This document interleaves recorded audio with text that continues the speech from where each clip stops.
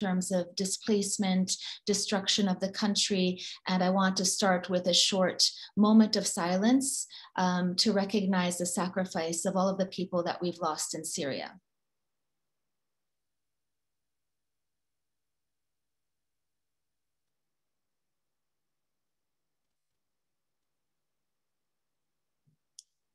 Thank you. So I am going to start off by handing it off to my friend Waad Al-Kateab, who is joining us from the UK. Please introduce yourself and tell us about your work and Action for Sama. Thank you so much, Lina. I mean, I'm very honored and glad and humbled to be like today with this amazing friends and colleagues and people who I really like. I got a lot of inspiration from. My name is Waad Al-Kateab. I'm a Syrian filmmaker and activist. I was 10 years ago, as today, I was studying at Aleppo University. I was doing marketing, economics, and the revolution started. And I know that so many people feel the same thing, but I really would love to bring us back to that moment, because that moment, although all of this now, horror and suffering and death that we've witnessed in Syria, although we are now displaced out of our country and we can't be back, but we still feel that amazing hope and amazing feeling that day 10 years ago. 10 years ago, I've never expect I would be out of Syria. I've never expect I will having now 2 kids living in the UK, and I'm now in a safe place, but my heart and my feeling, my mind all the time in Syria with the Syrian people in different places.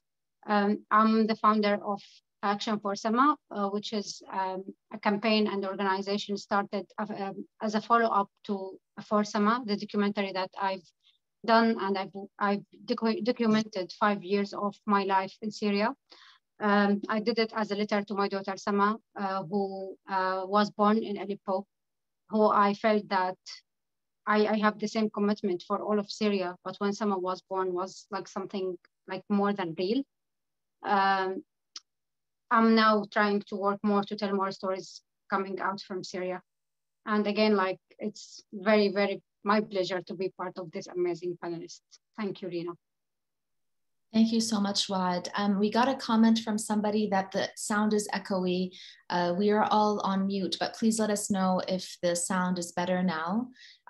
For anybody who hasn't seen For Sama, it is a must. I think it's one of the most powerful films made about Syria. Really, actually, one of the most powerful documentaries ever made, and it's very heroic. And so we are so proud of this film and proud of all of the achievements of the film and beyond. I am going to go now to Ghalia, if you can open your camera. Ghalia Rahal is joining us actually from Idlib, from the ground, from Syria. We're so honored to have her today. We have an interpreter, Ola, who will be translating her words. And so Ghalia, please introduce yourself and tell us about your work right now on the ground and how are things right now inside Syria.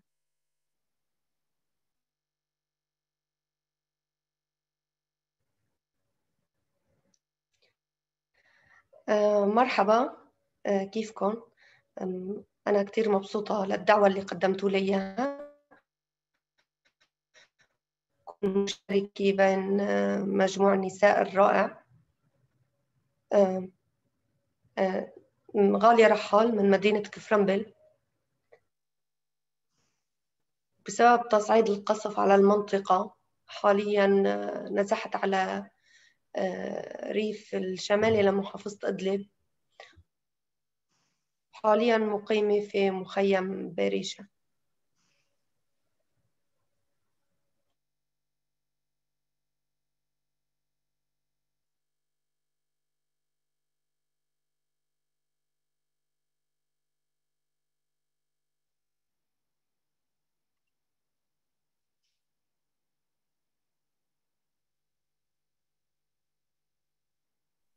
Ola, we can't hear you. Yeah. Okay. I wasn't translating. I lost Ghalia for a minute. Sorry. So I'm so happy to be among you today, to be with such amazing women. My name is Ghalia Rahal, and I am talking to you now from Syria. I am originally from Idlib city, from Kefrenbel city. And because of the heavy bombardment of my area, I had to displace to the northern countryside of Idlib province, and I live now in Barisha camp. I'm the founder of Mazaya, women organization that was founded in 2013. I lost the rest. غالية ممكن تحكي لنا شوي شو عم تصير على الأرض هلأ بسوريا؟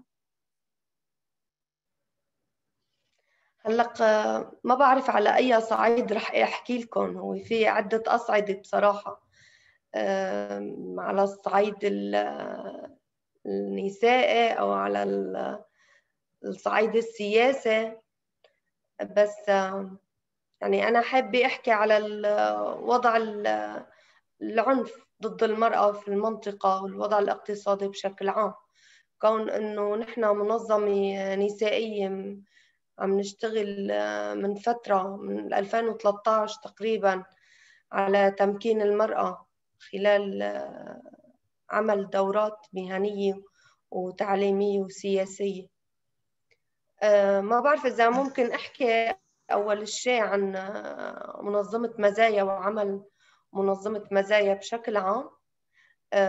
بعدين رح أكمل مباشرة على الوضع الراهن في المنطقة على الصعيد السياسي والاقتصادي. هلق فكرة مزايا في بداية تصعيد القصف الطيران على المنطقة، على مدينة كفرنبل، كانت تلجأ النساء للأقبية. كان مجموعة من النساء يقعدوا في الأقبية خوفا من قصف الطيران. وعلى طول الوقت اللي كنا نتجمع فيه كنساء في الملجأ بدأت فكرة مزايا اللي تكونت عند النساء. طبعا ليش ما بنحاول وقف الخوف للمعرفة والمساعدة أو الإفادة لمجموعة النساء اللي نحن كنا متجمعات مع بعضنا. ممكن نعمل ترجمة علا؟ تماما. So I don't know what about should speak? Should I speak about the women situation? Should I speak about the political situation or the violence situation? What I want to talk about is the violence against women that is ongoing in the area, and also the general economical situation. As we are a women organization, we were founded in 2013, and we are working on empowering women through courses. We do political courses, professional courses, and economical courses. I would like to start by talking about Mazaya, our center in general, and then move to speaking about the current situation in the area.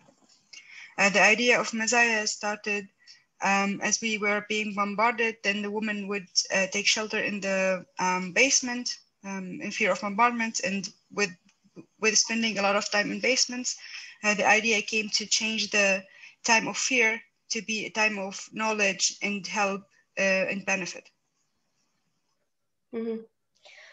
كانت رؤيتنا إلى المستقبل من في ذلك الحين توحي لنا على مدى معاناة المرأة ومسؤوليتها اللي بدها تواجهها عبر السنين القادمة في ظروف الحرب.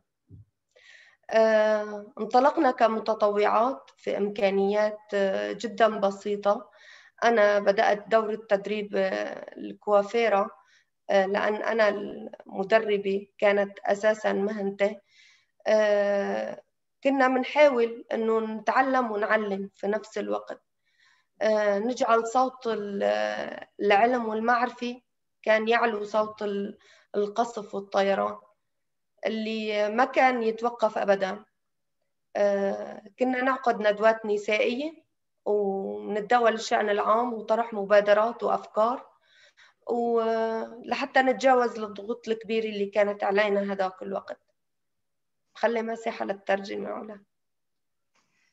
Our vision of the future at that time had given us a sense of the suffering and the responsibility that we will be facing in the coming years. We started as volunteers with very little experience. I started training other girls and women on hairdressing because that was my original profession, and other people volunteered their own knowledge as well to be passed to other women. We tried to learn and teach and make the sound of knowledge higher than the sound of bombardment, which was nonstop.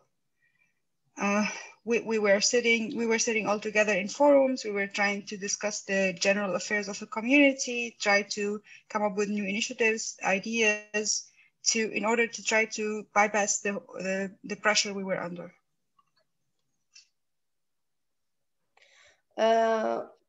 في شاب اتطوعت في الإسعافات الأولية إنه تعطي البنات، في شاب اتطوعت في نسج الصوف، وتابعنا في تعليم اللغة العربية اللغة الإنجليزية ومحو الأمية. طبعا لاقت المبادرة التطوعية إقبال كتير كبير على المركز من قبل النساء والفتيات. توسعنا عملنا في مركز مزايا النسائي، وشمل دورات تعليمية ومهنية وأكاديمية ومنتديات نسائية كتدريب على القيادة والتربية المجتمعية واللا عنف، وتدريب تمكين المرأة، التمكين السياسي والصحافة المكتوبة المرئية وجلسات النقاش المركزة، بالإضافة لندوات ومحاضرات سياسية وحقوقية، وطبعا محاضرات دعم نفسي لأنها هي كانت كتير مهمة بالنسبة لنا هداك الوقت كنساء. كمان دورات الخياطة والفنون والإسعافات الأولية والكوافيرة والنسج، هذا كان داعم كتير كبير للنساء أنه يتعلموا مهن جديدة ليطلعوا من الظروف الاقتصادية الصعبة اللي هن كانوا يعيشوها. Another young woman volunteered to give a first aid course, another woman knitting course, and we also continued with teaching English and teaching writing and reading for other women. This initiative, this voluntary initiative had a lot of acceptance among a lot of women and girls, and then we expanded our work and we started giving more professional kind of courses, more academic kind of courses. We had women forums, we had training, leadership training, nonviolence training, political empowerment training, journalistic training, and we had discussion forums, and we had also political and legal lectures. We also had psychological support lectures. We kept on doing our arts courses in knitting and hairdressing and so on. And this initiative has encouraged a lot of women to find new jobs and start being independent. Thank you so much. شكرا كثير غالية على شغلك. I wanted to underscore the organization is called Mazaya, and the sentence that Ghalia wanted the sound of knowledge to be louder than the sound of bombs. What an inspiration you are to all women. And we are going to be sharing a link throughout the webinar that has a link to all of the organizations today that you can check and see the bios of all of our speakers, as well as the organizations to support work for Syria. I'm going to move now to my friend Wafa. Everybody here is my friend Wafa Mustafa, who's going to be speaking about her activism and her extremely inspiring work for the detainees of Syria. And I also want to give a shout out to Sana Mustafa, who we are so proud to have just had join our Karam board, an amazing family and amazing sisters. And Wafa, please introduce yourself and tell us about your work. Well, thank you, Lina. And I mean, thank you everyone for being here today. And it's my pleasure to share this night with you. I mean,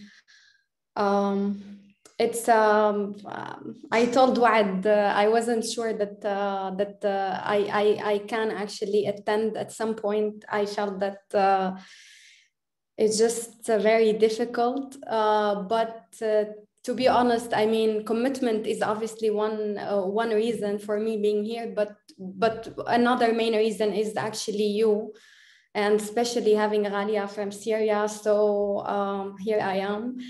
My name is Wafa Mustafa. I'm a Syrian journalist and activist, and I don't know where to start. It's never easy to, I mean, I tell the story like at least twice a day, but it's still very difficult. And let me start by saying that my grandmother, the mother of my father, has died 2 days ago. And for that reason, actually, I was a bit, and we have Clarissa. I am so mortified. I literally have been standing here. Forgive me, everyone. This is never happens to me. Even though we've had 1,000 conversations about the timing of this, I still managed to mess up the timing. And I've literally been standing here with my notes preparing for this. I'm so very excited for this. Please forgive me for being late and bring me up to speed on where we are and how I can get back in everyone's good books. Lina, would you? Yes, welcome, Clarissa. No problem. I know the time change in the US really messed up everybody's calendars, but what we've done is Ghalia and Waad have introduced themselves, and now we're on Wafa, and then we'll be going to Josie. And so Wafa is telling us about her story and her work. I'm very glad to be able to hand it over to you, Clarissa. Okay, Wafa, again, please forgive me. Continue telling us about your extraordinary story and the work that you're doing. Thank you, and I'm glad that you're here. Yeah, so I was just saying that, yeah, the mother of my father, who's been actually detained now for 2,815 days, has unfortunately died 2 days ago. And for that reason, actually, I was hesitant if I was able actually to join today. But obviously, this is just another day of our lives, and there's no choice but continuing. So here I am, and my dad, Wafa Mustafa, has been forcibly disappeared by the Syrian regime since the 2nd of July 2013. And yeah, I mean, briefly, my father has been political. He's a very smart person. He's open-hearted. I mean, I know everyone sees their fathers as very special humans, but I keep repeating this. My father hopefully is still very special. And I mean, he is the focus of everything I do on a daily basis. Mainly, I do campaigning for my father's freedom and that of all Syrians disappeared, not only those detained or disappeared or kidnapped by the Syrian regime, but also everyone in every single prison or detention centers in Syria. And I mainly also try to highlight the impact of detention and enforced disappearance on families, and especially women and young women, as I come from a family where we're only 3 women, actually. I have 2 sisters and my mom. And after the disappearance of my father, I mean, the emotional aspect is one thing that I can talk about for hours, but also the practical actually aspect of his disappearance has been very challenging. And for that reason, I started a few years ago campaigning for his release and for his freedom.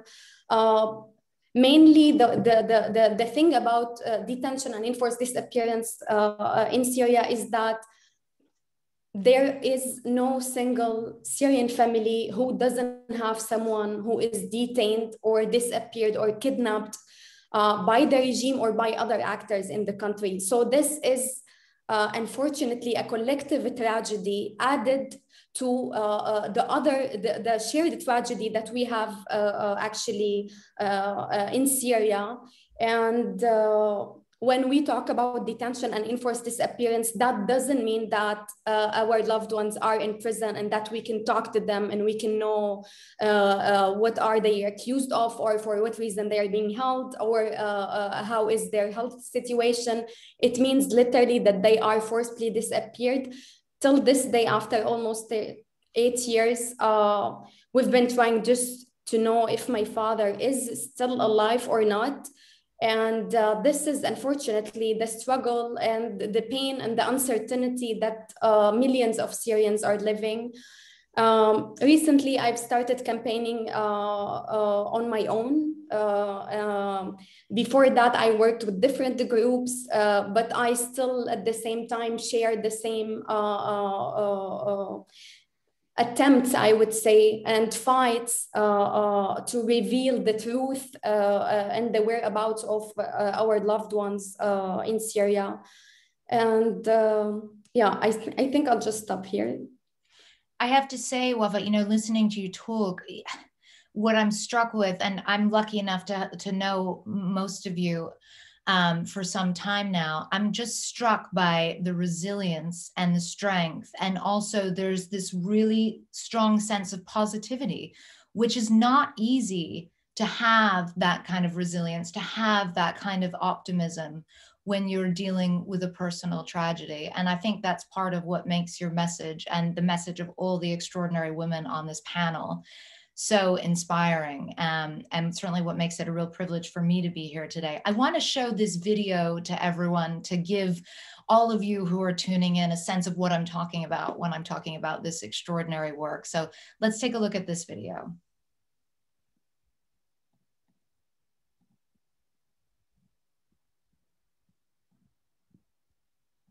"2020 was a uniquely challenging year for so many around the world. It was especially tough for Syrian health workers, human rights defenders, and humanitarians who risked their lives to save others and expose injustices. Despite the challenges, we've accomplished a lot together. The year began with intensive bombing by Russia and the Syrian regime on Idlib, and 1 million people were forced to move to freezing camps. In response, we delivered messages from doctors and human rights defenders in Idlib who called on the UN Secretary General to visit them and urge a ceasefire. السيد غوتيرس تعال واشهد بنفسك كيف دولة عضو في مجلس الأمن تقصف المشافي عمداً. Outside the UN in New York, we stood with Waad Al-Kateab, the award-winning filmmaker of For Sama, to condemn Russia for bombing hospitals. Then COVID-19 struck. Syrian doctors warned that millions of people in Idlib were at risk with just 30 ventilators. The health system will be overwhelmed by the week 6. We worked with them to sound the alarm and call on the WHO to improve its response. Generous supporters like you helped the White Helmets disinfect schools, camps, and medical centers thousands of times. عم ندرسهم على الواتساب. And allowed teachers to provide remote learning bags for children who couldn't go to school because of COVID. For Syrians detained in Assad's torture prisons, the risk of COVID-19 is horrifying. Over 16,000 of us joined families of detainees to demand their immediate release. Wafa Mustafa from Families for Freedom took the cause to the world's highest forum, the UN Security Council. To have a loved one who's detained or disappeared is like waking up realizing you have lost a limb. And in Berlin, we worked with families of the missing to project their demands directly onto the Syrian embassy. بابا عبد الحكيم شربجي اعتقل بال 2011 من قبل النظام السوري. زوجي فؤاد أحمد المحمد مختفي من 6 سنوات. Ending with a projection of Assad behind bars. Outside the courtroom of the historic German trial of 2 senior Syrian regime officials accused of torture, we protested with families of detainees. And artist Khalid Baraka unveiled figures of protesters in celebration of so many who continue to stand up for human rights. We didn't stop there. 10,000 of you joined Syrian, Ukrainian, and Georgian groups to oppose human rights violator Russia, joining the UN Human Rights Council. And together, we elevated the voices of families whose loved ones were kidnapped by ISIS, demanding answers about their missing loved ones.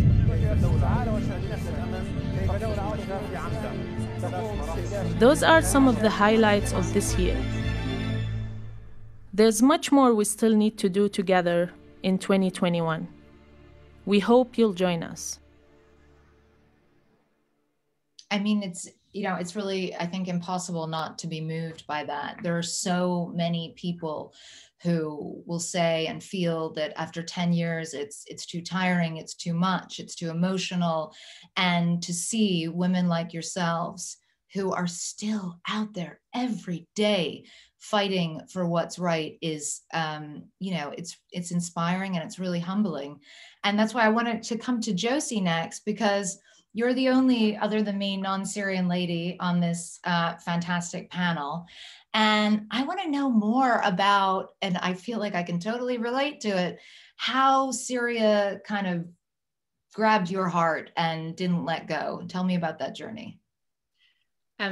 Yeah, that's the best kind of explanation of grabbing my heart and never letting go. And I just want to start by saying how unbelievably honored I feel to be on this call with literally the most inspiring women in the world. And I always say it's the absolute honor of my life to get to work with the Syrian organizations that we work with at Choose Love. So in 2015, I have to say I didn't even know about the Syrian revolution. I didn't know anything about Syria. And in 2015, that was when the refugee crisis hit Europe. So in 2015, 1 million people arrived in Europe seeking sanctuary. It was predominantly Syrians, but it was also people from Iraq, Afghanistan, South Sudan, Eritrea. And I wanted I was devastated to see the images on the news and wanted to do something to help, and tried to raise some money and some tents and some sleeping bags. And it ended up that the links that we set up ended up going viral.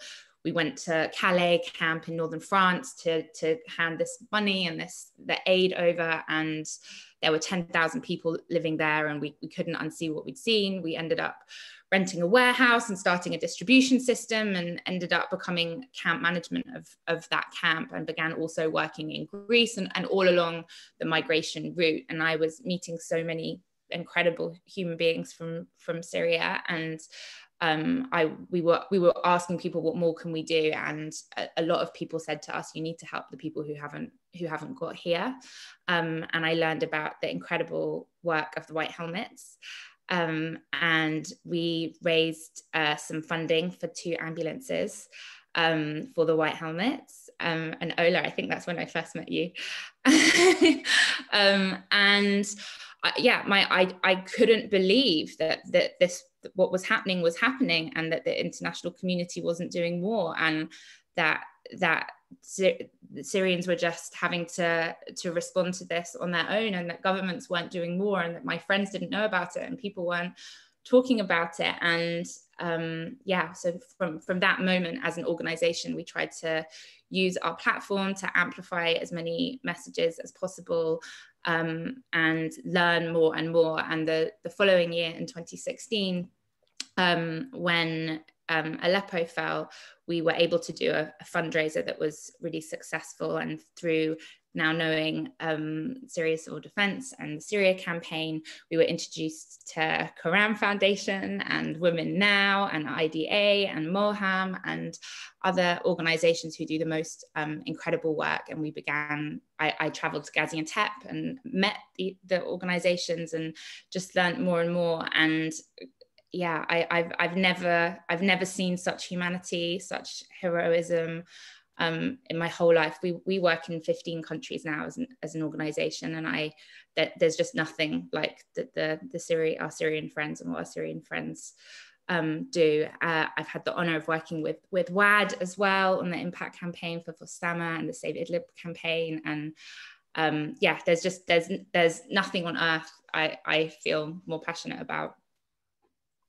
I think it's, I mean, you pretty much summed it up exactly, isn't it? It's that sort of overwhelming passion that you really need to have in order to keep on doing this kind of important work.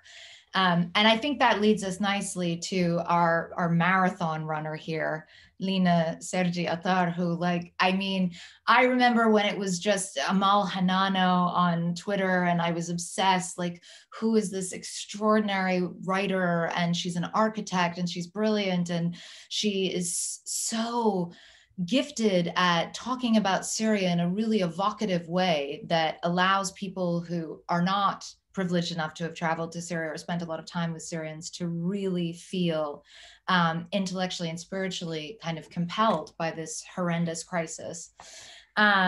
And the thing that I am always struck about with Lina, you know, in addition to like running the Karam Foundation and the incredible work they're doing, is again, it's just this like, where does this positive energy comes from? Like, where does the strength come from to be not only focused on the future, but to genuinely believe in that future at a time where, frankly, the narrative is sometimes a little bit, there's no hope, there's no future, it's over, it's over. And so, Lina, I'm hoping you can tell us more about how Karam came to be and how it is that you are, you know, still running that marathon and do not seem to be running out of steam.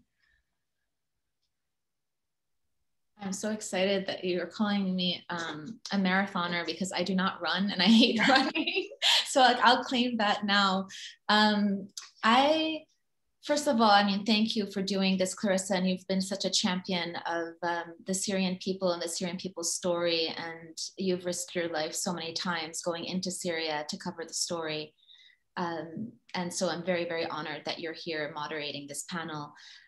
Karam, we're focused on the future. I mean, it didn't start this way. When we first started, I mean, Karam existed before the revolution since 2007.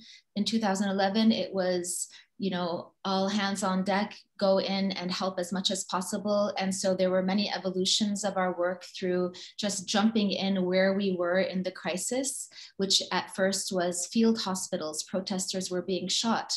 It turned into underground schools, it turned into bakeries, it turned into so many different things. And it's so connected to what Ghalia is talking about, because these activities are still happening on the ground of people just trying to survive and create livelihood where it's constantly being destroyed. And so that is the story of Syria for 10 years.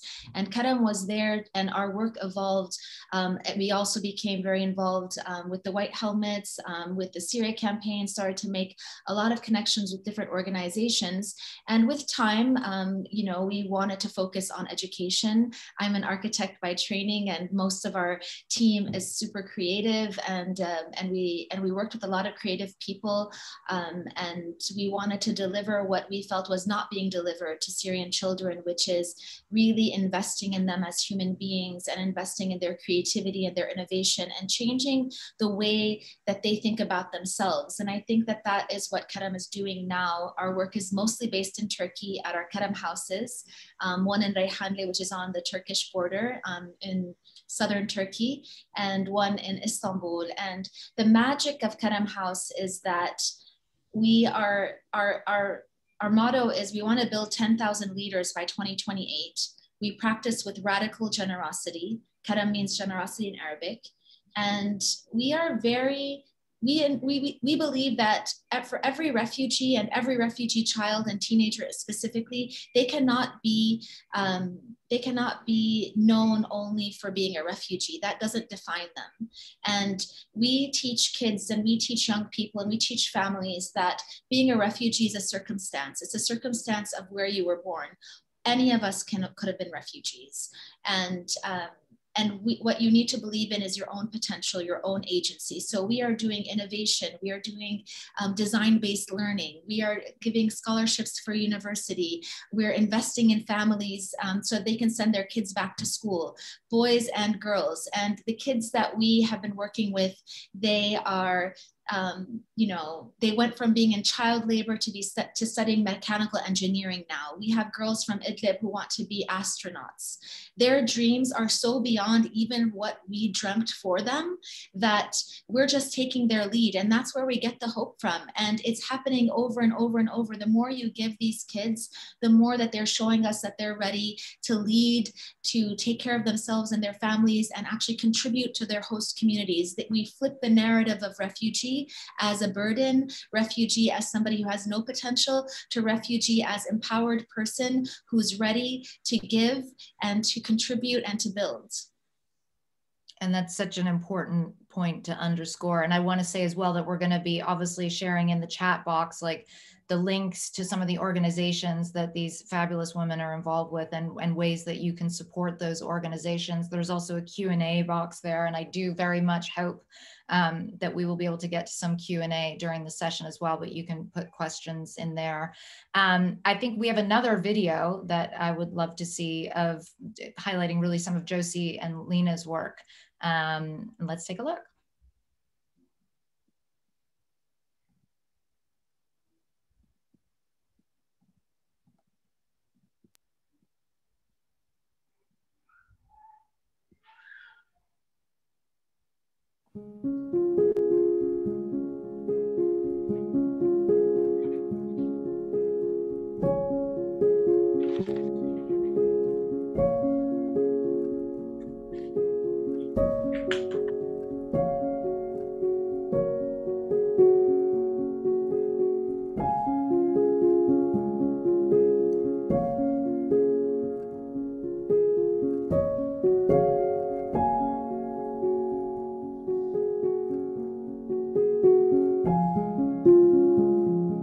طلعنا من سوريا من 2013. كان في عنا بمنطقتنا حصار، فما كان في مواد أولية مثل الأكل والمي والكهرباء، فقررنا نرجع على تركيا. نحن أول ما جينا كنا عم نشتغل هون.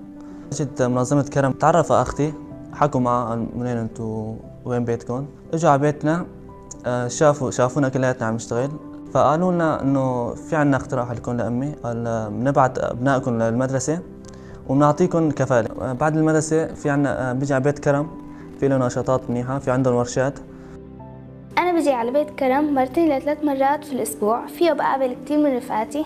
المشاركين هون بيحبوا يجوا على بيت كرم لينموا مهاراتهم وقدراتهم بالبناء والتفكير، طبعا هذا كله من خلال الاستديوهات اللي بيقدمها بيت كرم. من فترة مو بعيدة شاركنا باستديو الأطراف الصناعية، وسوا بنينا مشروع لبنت صغيرة عندها مشكلة بأحد أطرافها.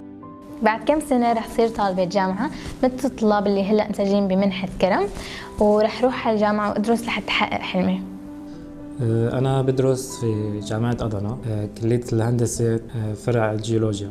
عن طريق أحد الأصدقاء دريت في كرم، منحة كرم، فضلت عليها والحمد لله قبلت فيها بعد المقابلة فكتير سهلت علي الطريق. منحة كرم كان المميز فيها أن هي عن جد كرم، يعني بتغطي تقريبا 90% من مصاريف الطالب كطالب.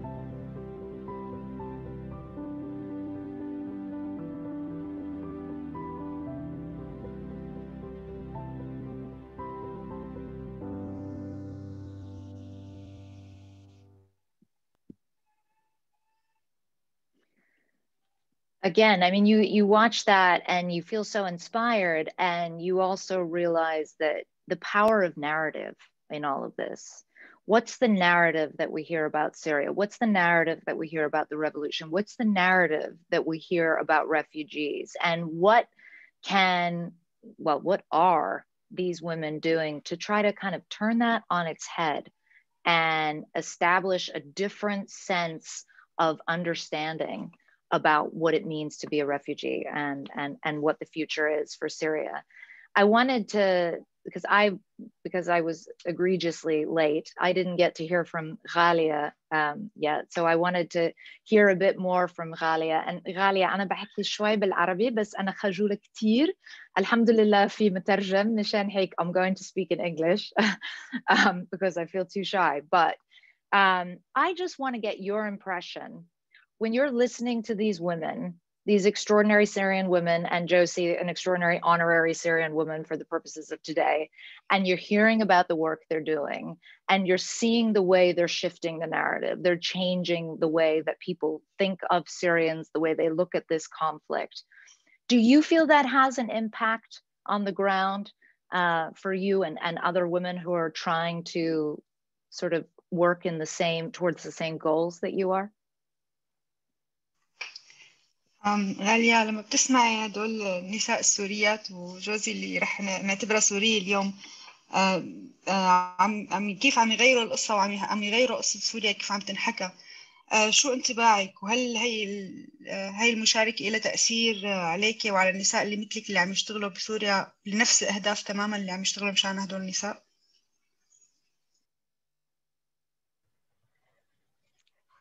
هلق بشكل عام ما بده كتير تفسير وضع المرأة السورية في ظروف الحرب. يعني هي تقريبا مهمشة جدا، تتعرض للاستغلال، ما عندها إمكانيات اقتصادية أبدا، محرومة من كتير مقومات من الحياة. نحن فعلا في عملنا مع في المراكز النسائية مع النساء والفتيات اليافعات، يعني قد ما حسنا نحن نطور في وضع المرأة لحتى تكون هي في المقدمة، منضل منلاقي صعوبات. في عنا صعوبات ومن وجه تحديات كثيرة من قبل المجتمع لحتى نوصل رسالتنا السلمية بشكل عام.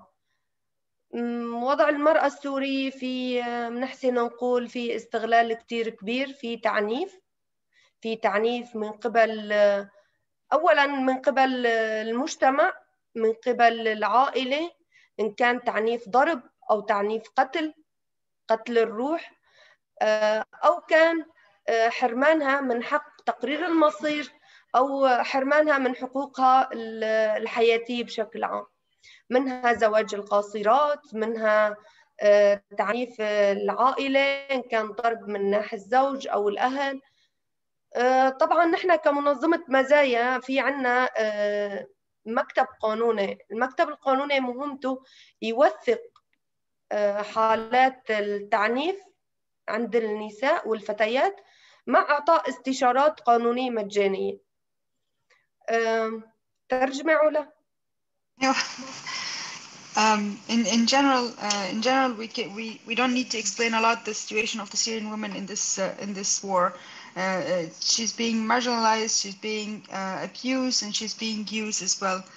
She has no economical capabilities. She has no, not even the simplest life needs. In our work with the women and girls and young women in Syria, we're trying to elevate their capabilities. We're trying to develop their situation. We're always facing difficulties. We're always facing challenges, a lot of challenges, especially to deliver our peaceful message. The women in Syria are being used. They are being abused as well from the society and from their families. They are denied their self-determination rights. They are having not the basic life rights. There is a lot of violence from husbands. There's a lot of young girls' marriage. There's a lot of the families are not helping as well. We in Mazaya have a legal office that is tasked is to document these cases and provide advices and consultation.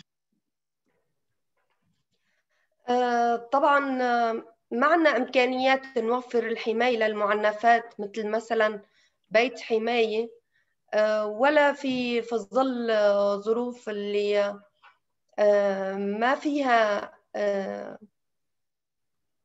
أمن وما فيها سلام وما فيها حكومة تفصل.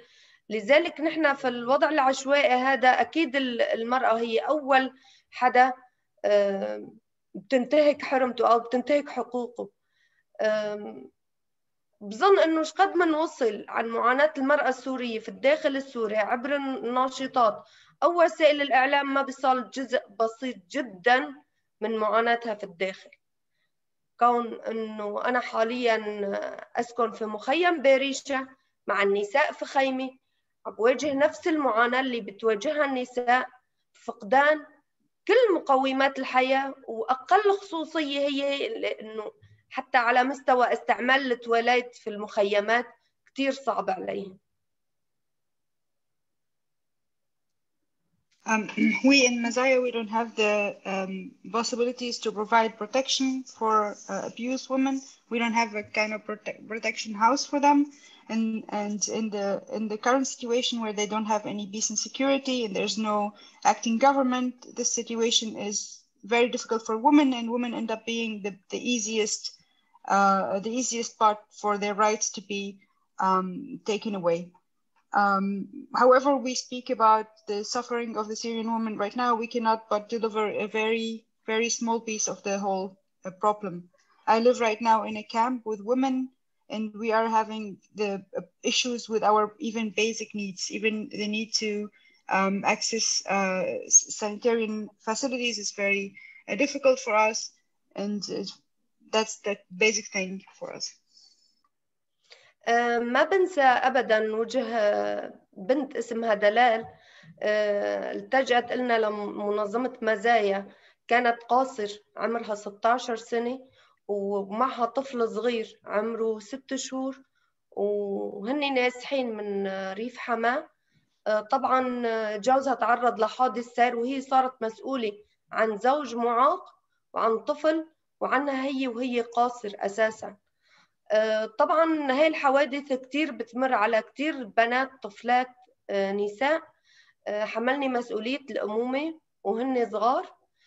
بالإضافة تخيلوا يعني الاستغلال بيجي من مثلا منظمات مجتمع مدني، منظمات إغاثية بتتعرض النساء للتحرش، للاستغلال الجنسي بسبب طلب وظيفي أو طلب حاجة ما لتأمين احتياجاتها اليومية إلها ولأطفالها.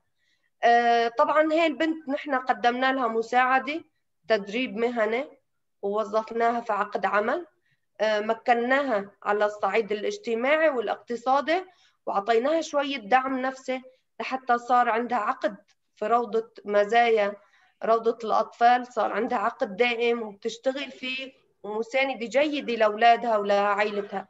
طبعا إذا تأمن هذا الظرف لكل النساء ولكل الفتيات في سوريا أكيد راح يكون الوضع أفضل، بس اقتصاديا غير متوفر الوضع الاقتصادي وتأمين وظائف عامة للنساء.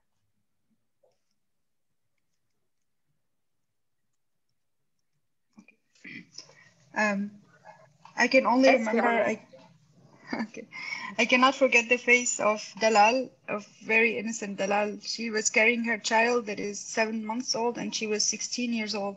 She's displaced from the countryside of Hama with her husband and child, but unfortunately the husband was in a car accident and he cannot move anymore. So right now she has to support him and her child. She needed a safe place in the work when she came to us. That's not just one case. That's one of several cases where female children end up responsible for a family. They are also, these females are also being subjected to use from even the civil society organization sometimes, and sometimes the aid organization.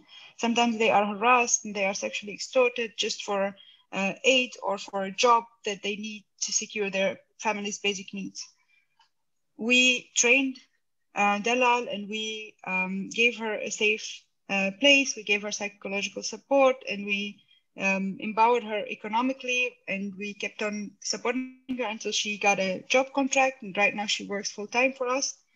If we were able to provide such help to all the women that are in need in Syria, then the situation would definitely be better. And despite all the problems in the economical situation, such help would make the situation much.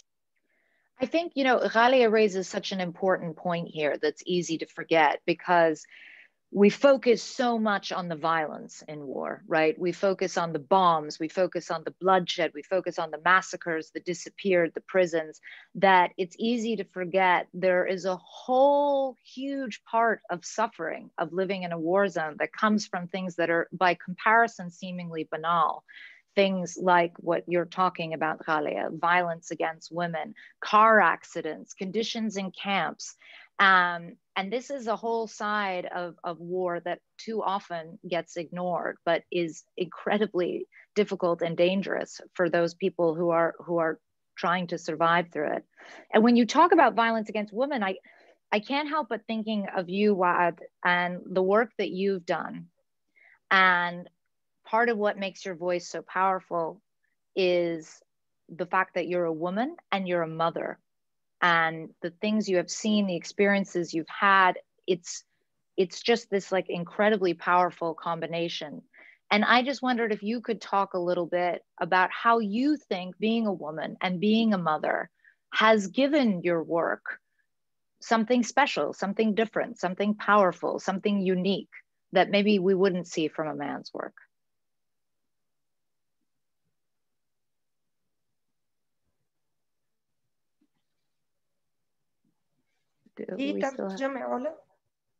This is for Waad, but Waad, can you hear me? Yeah. So I mean, it phrased a little bit, but I think I got the question. Like, I think being a woman in that position, like, make you look and see the situation in totally different situation. When I was there, like, naturally, I was looking a lot at other women who were like, they were pregnant or they had children, or they were like looking at the situation from like kind of like ignorance, like perspective. As you just mentioned, like, people knows about war, people look at this position as it,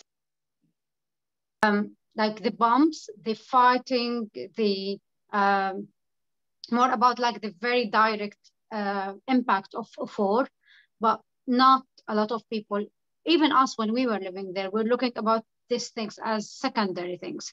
But you face this every day. You wake up every day looking at these situations and these challenges as a woman, challenging as a woman, and you can't really like, you know, like kind of get at the even the like the care that like you need or they need.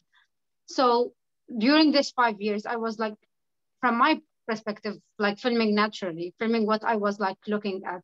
But then when I was displaced and I arrived to Turkey, I started to look back at this archive and see how, like, naturally as a woman, my eyes were always looking at these details of that situation there. Other women, other children. And so many people were like telling me, oh, why like lots of your film is about children?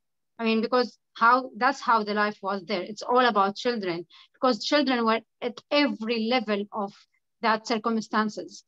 And literally I just feel that from Ghalia, from what she's saying, the inspiration we can take as women from other women. Like now to hear that, the work about Ghalia, which I follow always, but to hear now from Ghalia, it's totally another like perspective. And I mean, I can say like there's lots of that hope that I'm keeping every day from people like Wafa, like you, Lina, like Ghalia, and all the other great and amazing activists who are every day still like continuing what we left behind now. Like Josie and what you are doing and everything like Choose Love is providing for so many like of us, especially me and the campaign. That's what keep me going and keep me feeling that, yeah, there's so many people caring about us. To go back to the woman in Syria and the situation that like still happening until today. And like just a couple of days, we had like the Mother's Day here in the UK. Next week, it's Mother's Day in Syria and in the Arab world. And just thinking about them as a mother now, which I have 2 daughters, both now at school in safe place. Literally, I can't stop thinking about other women, about what we can do here from outside. Yeah, maybe I feel so much like guilty, and I have to feel this because, yeah, I left them and now I'm in very like different position and different situation, but we have to do everything we can do from here to them. So I know like each of us like doing like different work, but at the end, all of this will be supporting people like Ghalia and like the woman who Ghalia is working with. And that's the most important thing. I think, yeah, I mean, I couldn't have said it better, certainly. And what you're saying about, you know, once you're a mother, you can't look at other mothers in that situation and not feel to your core the profound pain and fear of not being able to look after your family, of not being sure that you can provide security and hope and happiness for them.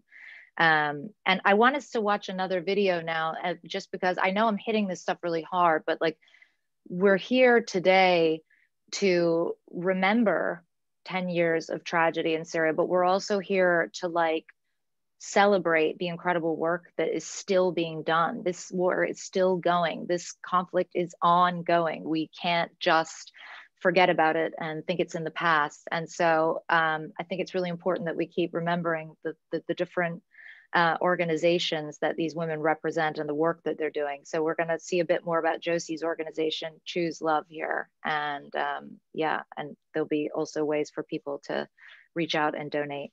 Take a look.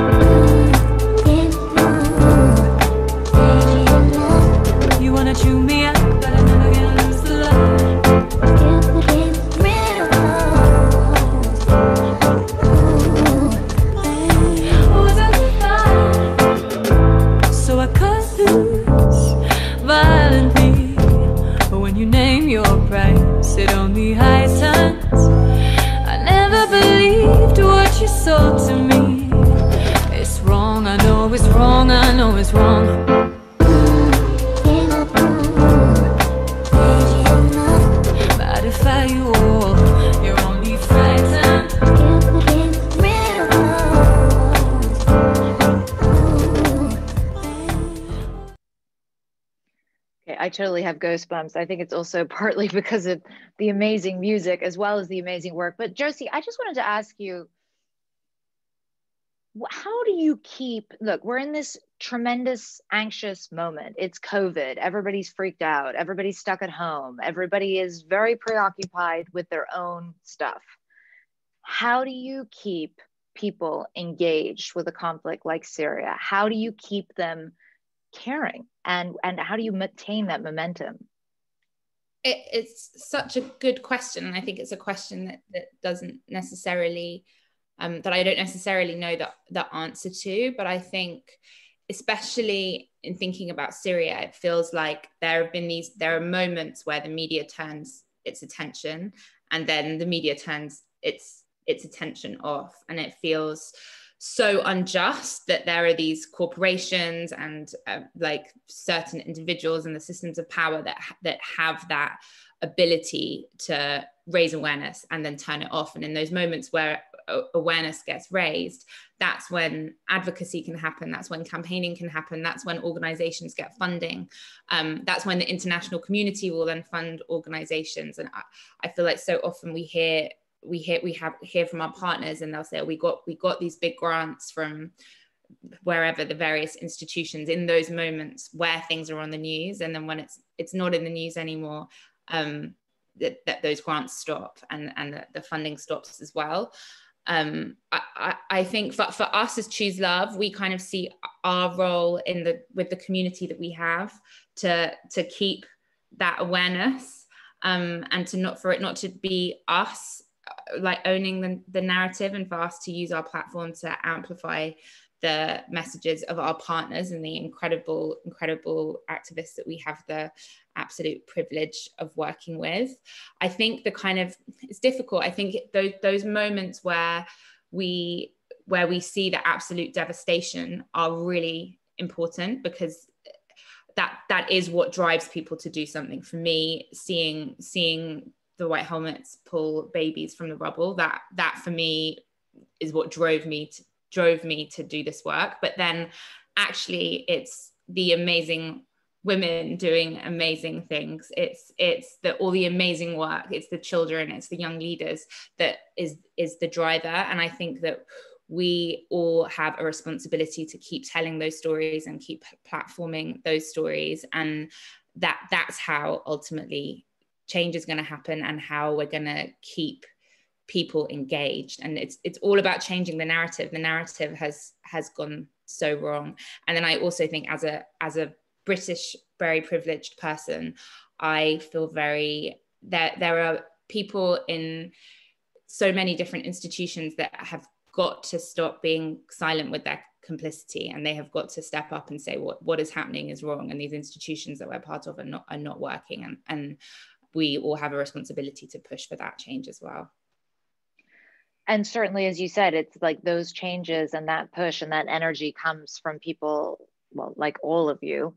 But you know, Wafa, when I look at you, I'm struck. I mean, beside your incredible ferocity and tenacity and everything, I'm also struck by how young and how beautiful you are, and how intense this is to be growing up through a revolution, right? And like where most people were out doing normal sort of teenage things, you were already having to adapt and evolve into this kind of extraordinary role. And I just wonder if you can give us like some perspective on like what it is like to grow up in a revolution. Well, yeah. You know that I mean, like to make it very short, I didn't even have time to think of such a question. I didn't, and I still don't. And I mean, obviously I come from a quite political family. So my father has been detained even before the revolution, you know? So like prison has always existed in my life. Protests have always been part of my life. I went on my first protest with my father when I was 10. And for like 6 years in a row, I protested with my dad every single Thursday in solidarity with other causes like Palestine and Iraq. And this is how I grew up. And I mean, since I was very young, I realized that my father was different from other people I know. My family was different from other families. And, but to be honest, I mean, this difference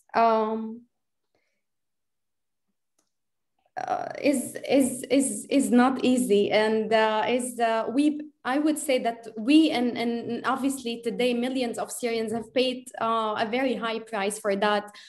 When the revolution started, I was 21, and I mean, I don't even remember, like, I don't even remember how did I go to my first protest during the revolution. After the revolution broke out, I've been like for days sitting and like focusing and saying, okay, I'll just remember details.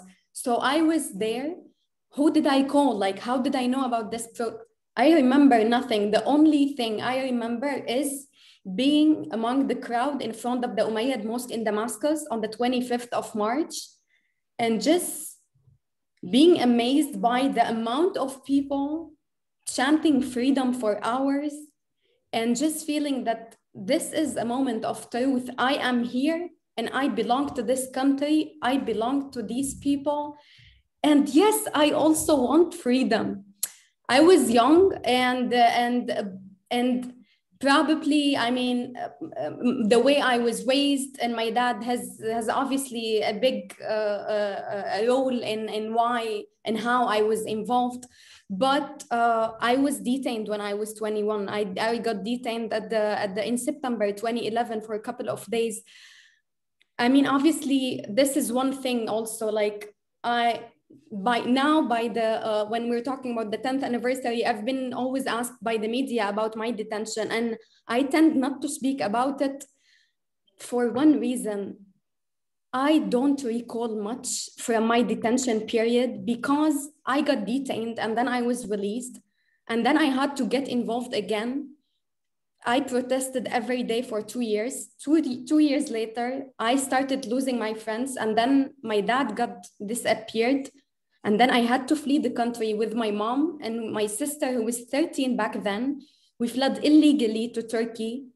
And a week after my dad's disappearance, as 3 women in a new country with our passports, nothing else, no money, no relatives, nothing, we had to establish a life from scratch, as if we don't have a father who we don't even know if he's alive or not.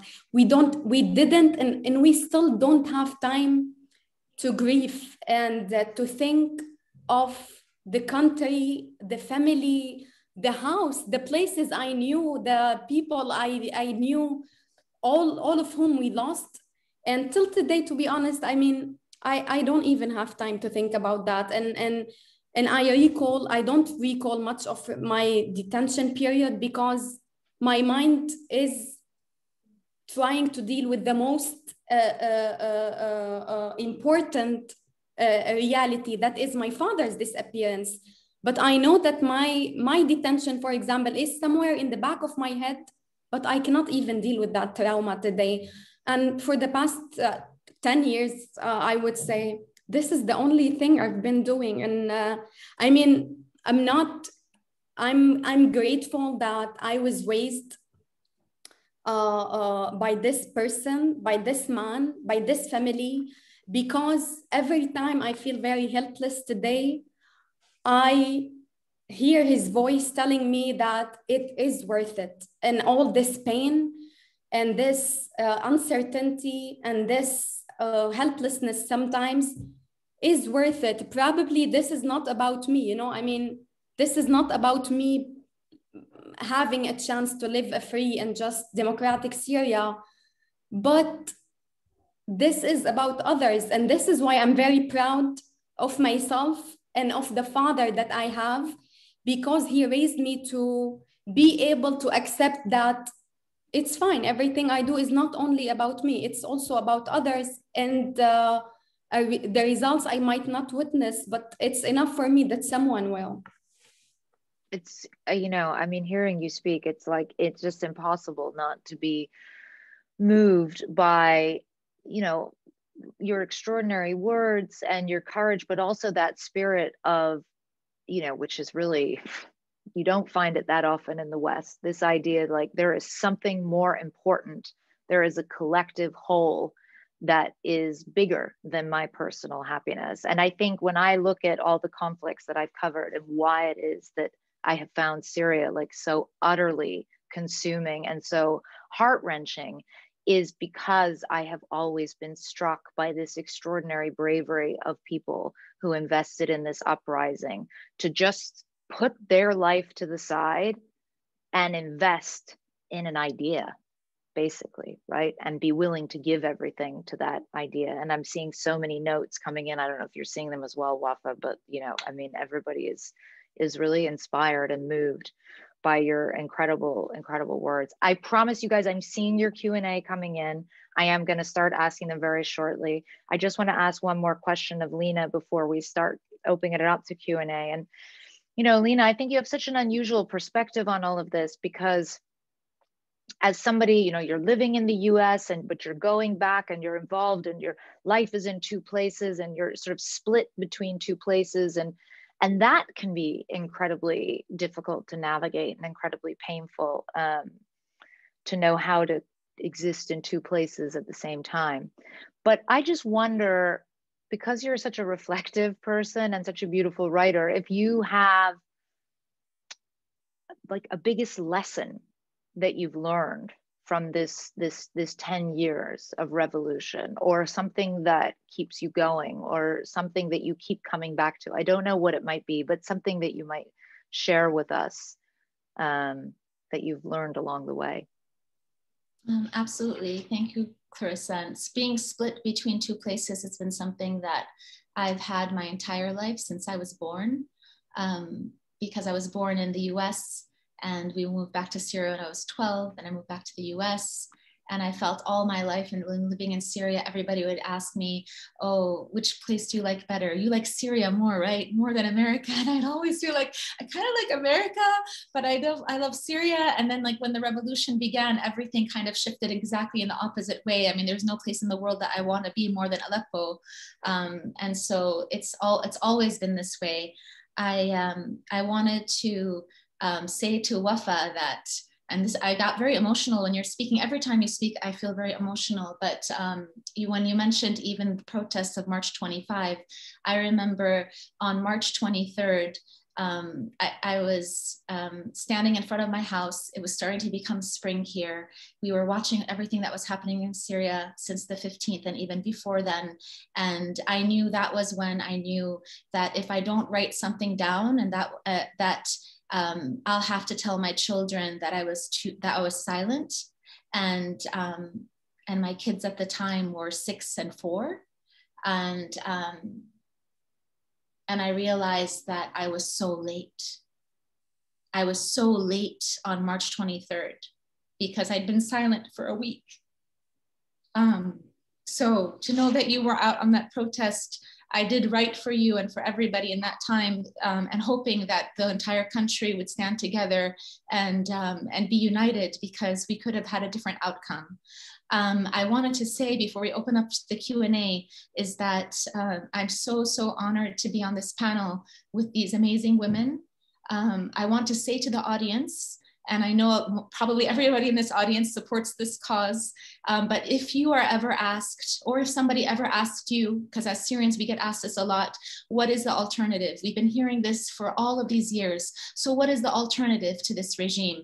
There are no, or journalists would tell me, there are no good guys left in Syria. And I want to say that here in this panel, Wafa and Waad and Ghalia, this is the alternative. It's not even the alternative. This what was possible. And there are so many good women and so many good men. And you can see even from what they've accomplished throughout all of this, it was always possible to have an outcome that was completely different from what we have right now. And they represent thousands of women and thousands of men that were the alternative. And the children that we support today are the alternative. And so this is an unfair question to ask Syrians, because we always had something better within us. We were never allowed to express this. And to Josie, I want to say thank you for standing with us. And thank you for inspiring other people that are not Syrian to stand for us and stand with us. And so many non-Syrians who've supported us throughout the years, we thank them for their solidarity. And to you, Clarissa, for all of your extraordinary journalism and all of the journalists who risked their lives to come into Syria, to report the truth, to tell our stories, because we were never allowed to tell our truths. I thank you and all of your colleagues, and the memory of Mary Colvin and Anthony Shadid, who died telling their stories. To Ghalia, Shahid, Allah Yarham Khalid, Allah Yarham Ra'id. And to Wafa, Allah يفك أسر أبوكي والله يفك أسر كل المعتقلين. Thank you everybody so much for being on this panel. It really is something that's so important to us today. I mean, so beautifully put, Lina. Thank you. Thank you for sharing that. I'm going to start going to some of these questions because there's like so many of them and they're all really good questions. And oh, forgive me. Let me just work out where to start here. Oh my gosh, it's like so many questions. Okay, I have a couple of questions coming up for Ghalia, because unsurprisingly, so many people are really inspired by the amazing work that Ghalia is doing. And I'm going to kind of synthesize, like, because I'm seeing a few, like one from the wonderful Sausan Asfari, who actually is asking something that quite a few other people have asked as well, which is, you know, when women get their training and they start working, do they get more respect from family members, or do they have to contend with resentment or violence from the men in the family who maybe are uncomfortable with their newly empowered female family member? So that's for Ghalia, please. غالية، هلا السؤال لإلي. في كتير ناس طبعا ألهموا من قبل الحديث اللي سمعوه منك وحابين يسألوك. في سؤال من السيدة سوسن أصفر، وهو سؤال بينسأل دائما. هو لما بعد ما بيتدربوا النساء عندكم بالمراكز وبيحصلوا على عمل، هل بيحصلوا احترام أفضل من قبل عائلاتهم من قبل المجتمع، ولا هل بيضطروا يتعاملوا مع سلوك عدائي من قبل الرجال بعائلتهم اللي قد ما يوافقوا على إنه هني يشتغلوا مثلا أو يتعاملوا؟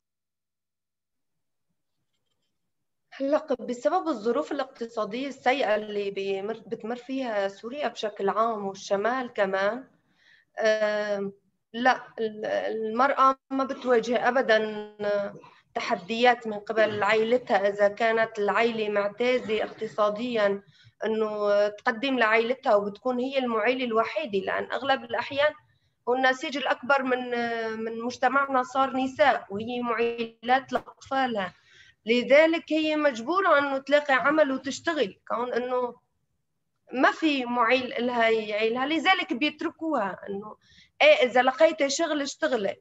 بس هو إمكانية ملاقاة العمل. هلا أغلب المنظمات الداعمة تقريبا بتسيس وضع تقديم الدعم على حسب الوضع السياسي للمنطقة. نحن وقت بيتصاعد القصف عنا بينقطع الدعم فترة طويلة، وهذا الشيء بيأثر كمان على النساء اللي بيلاقين فرص عمل في المنطقة. لذلك بينقطع الإعالة عن عائلتها، بتلاقي صعوبة أكيد. بس كمجتمع عام لا، ما في هاي الظاهرة. هاي الظاهرة تراجعت جدا في الصعوبات الاقتصادية اللي عم بتواجهها النساء حاليا. As a result of the current economical problems in Syria, and especially in the north, the women don't face any challenges from the family or any pressure not to work, especially if the family is in economical need. And we have to notice that the biggest percentage of people right now in the north are women, and they are the sole supporters of their families and their children. So they have to work, and they can work. The only problem is actually finding jobs. That's the problem. Most of the organizations that support the area, they change their support according to the political situation. For example, with the increase of bombardment, we see a decrease in support, and that decrease in support leads to fewer jobs available for women, and so less women can work. But this issue of objecting to women working has declined a lot with the current economical situation. Well, you want to think that... Sorry, no, go on, continue. بس تكملي للجواب. هو زمان قبل الثورة كان في أشخاص على حسب المجتمعية والنسيج السوري في أفراد بيمنعوا عمل المرأة من قبل الثورة، من قبل أحداث الحرب. هني نفسهم بجوز في فئة من قبل وفئة من الآن تعرض عمل المرأة كفئة قليلة جدا. Ever since before the revolution, there was this small group of community who would object to women working anyway. So maybe those still object right now, but they are not so many. There are a few. And it's hard to think of that as being like a positive thing. The situation is so dire that men are not objecting to the women working. It's sort of like the right attitude, but for the wrong reason, maybe. And again, Ghalia, I hope you're just feeling the love, because I can't tell you, I know most of these messages are in English, but everyone is just blown away by you. So, but I have another question, and this one, I think Waad, I would love for you to go for this one. This is from Dom.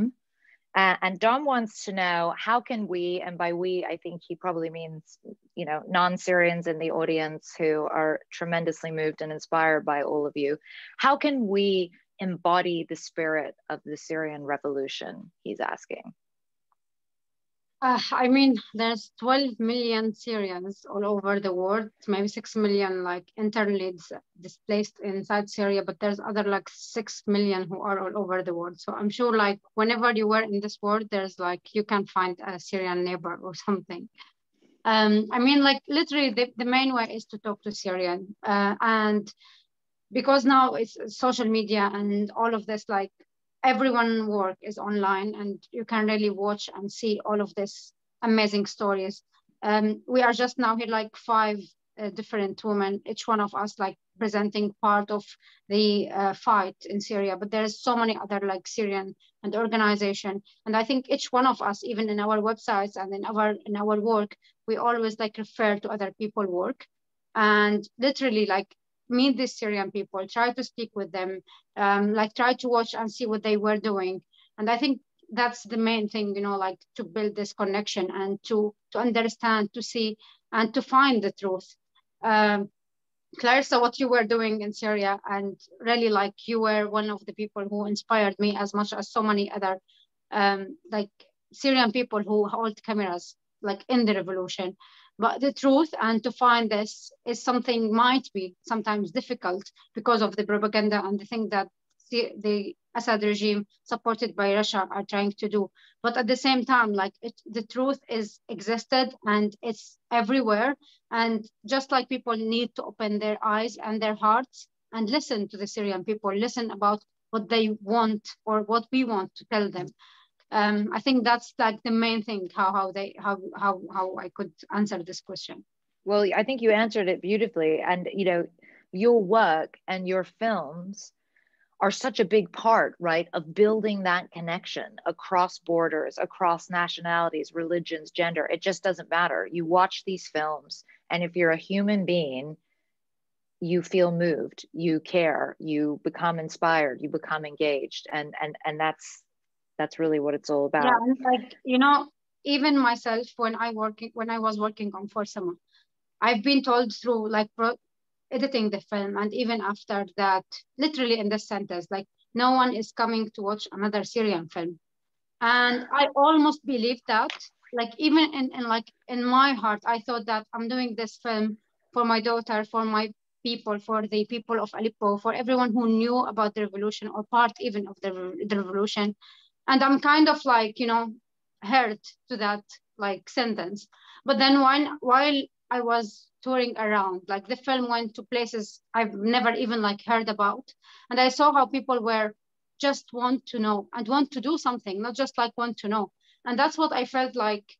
There is things to be done, and there's things to be even told more and more. And even if it's for no one else out of us in the world, but for us to remember, because in the most difficult moments, as I think everyone mentioned part of that now, but we almost forget why this is started and why this is very important. But we don't want to forget this. We don't want to like let our children or the next generation to forget about this. We want to keep the story, and we want everyone to know about it. That's so important. And that's why we're here today and having this conversation. It's about keeping this story alive and vivid and real in people's minds. Thank you very much, Waad. I have a question now for Wafa, and this is coming from Nuran. Hello, everyone, and thank you for this panel. I've got a question for Wafa. As she mentioned, she's advocating on her own right now. I'd like to know why she chose to work apart from other organizations. How is it different? And how does her work frame look like apart from organizations? And are you looking for a different kind of support at some point, Wafa? Well, yeah, thank you for the question. I mean, as I mentioned, I mean, I'm campaigning on my own capacity, but that doesn't mean that I work by myself. Obviously, as you've seen in the video, I'm collaborating on daily basis on different events in many different ways with different organizations, like the Syria campaign. I also I get a huge support from Action for Sama every day. And I work also closely with other families of detainees and disappeared in Syria. So I'm not alone, and that it's just that due to time and capacity, I chose at some point just to be less like committed to one single organization. But that doesn't change anything I do, and doesn't change the fact that I'm not alone at all, and that everything I used to do when I was part of any organization or even before that, I'm still doing, and I'm still receiving great support from great people on daily basis. I'm mindful that we're running out of time, and which is always kind of heartbreaking when you're having a conversation like this. And I so wish that we could be having it in person, but I can't tell you all what a privilege it's been to participate in this, to hear your stories. I feel like, I'm sure everyone who's watching I feel like so charged up right now. I'm like, yes, let's go do it, you know? And that is a really good feeling. And it's a really good feeling to have in relation to Syria.